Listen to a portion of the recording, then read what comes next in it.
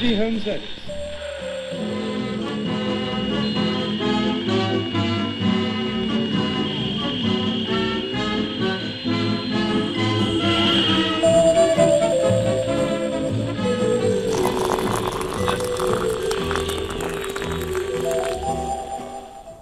Hello and welcome to Model Lads. Welcome back to this second entry in this painting log for the Plastic Soldier Company's Panzer IVs. Today I'm going to be looking at how I've done the tri-tone camouflage on these tanks. And I have to say there needs to be a bit of a pause before we start. This nearly drove me mad, and I'm not confident with the airbrush, and I'm not confident spray painting tri-tone German camouflage. It's always gone wrong for me in the past, and so I've been reticent about doing it now.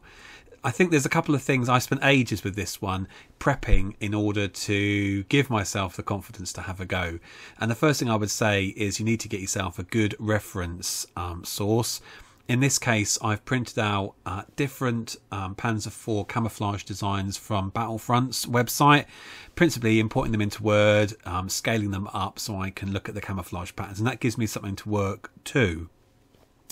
My second piece of advice would be to get your airbrush a trigger limiting device.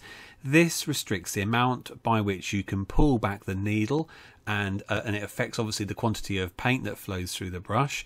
And by having it set at a preferred distance, you can concentrate on the amount of air going through and not having to keep worrying about the paint.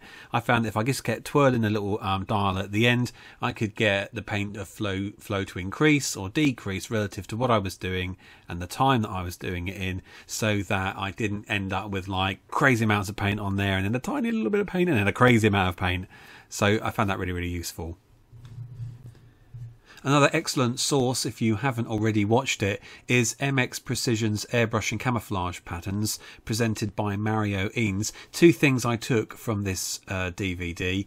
The first was the consistency of the paint required, and there's an excellent little test here where you kind of mix your paint up with your thinner, and then you let it run down the side of a glass jar, and when it resembles the consistency of milk, you know you've got it right.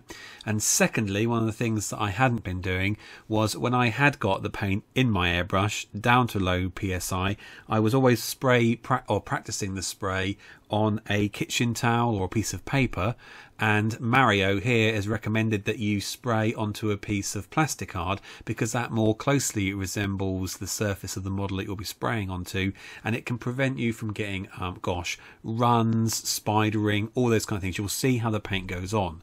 So with these things in mind, with a firm design that I wanted to do, and the paint mixed to the consistency, I started to crack on, and straight away started to get into problems, really.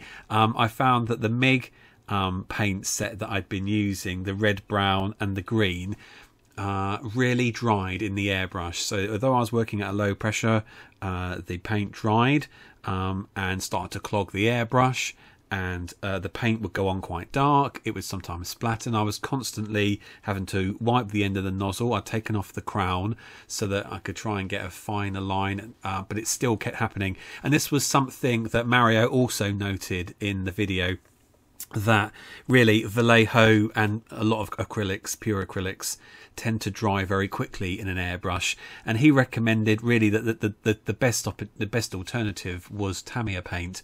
And so I was lucky enough to be near a local modelling shop, quickly popped in, got the relevant Tamiya paints and thinner, and this made my life so much easier. I could spray at a lower pressure without changes or discoloration in the paint, and get quite fine lines on the design. And whilst the paint wasn't exactly the same as MIG Ammo's paint in terms of its colour, it was significantly lighter, particularly the brown. I found that between the old and the new paints, I had quite a nice variation in my Panzer IVs. And although I wasn't happy with the final result, I never am, it became easier to do. I got less stressed, and I could relax and actually enjoy doing the camouflage painting rather than finding it a chore, trying to rush it, making mistakes, going over things. So that's what I did. Got cracked on with Tamiya paints, and you can see the results that I've got here really at the end of the day. So there you go. If there is a holy grail to painting tricolour camouflage, at least for me, it has to be Mario Eanes, an airbrush trigger delimiter, and appropriately thinned Tamiya paint. Now that doesn't finish this section really, because you saw one of the nicer tanks. This is one of the worst tanks, where I got a bit too enthusiastic in my application of camouflage and or careless.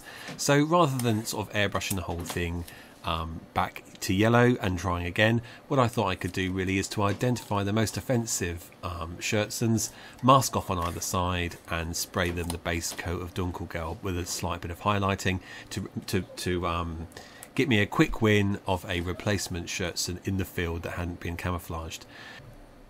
So there you have it, 12 freeform tritone German camouflage Panzer IVs.